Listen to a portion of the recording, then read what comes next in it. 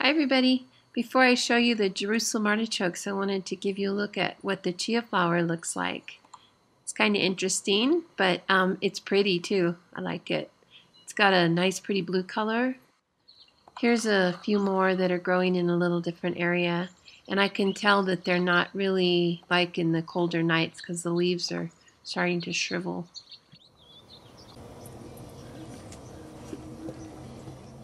This came from just one plant. And look at the size of these. They're huge. They're all knotted and gnarly. So this is the first time I've grown Jerusalem artichokes.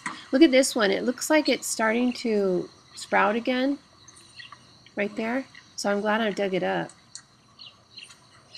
Yes, you like the smell? Okay. I'm going to take you out and show you the plant I got it from. Here's the plant, and it came from one bulb, even though it sprouted 3 stems. So let me show you the other one I have. Okay, this is the one that's still in the box that I'm going to be digging up now.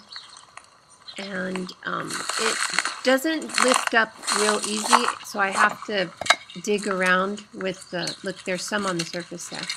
But I have to dig around a little bit, and I'm trying to do it gently and hold the camera, which isn't working so great. But the sandy soil makes it a little bit easier. This one's hard. Okay, I'm going to just dig around here, and then I'll pull the whole thing up. One thing you can see, when you see those long roots things there, you can feel around and there's going to be a bulb nearby.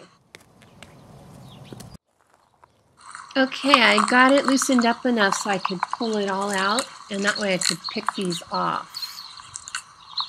And look at that, they're big. There's a lot on each plant.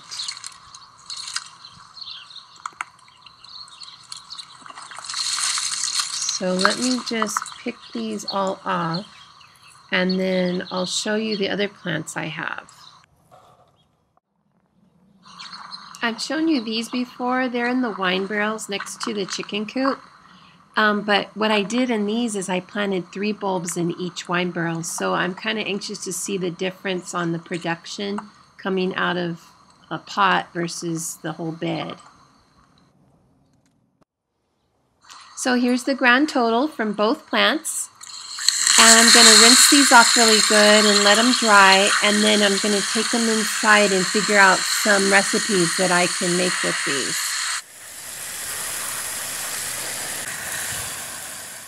Thanks for watching, everybody. We'll see you soon.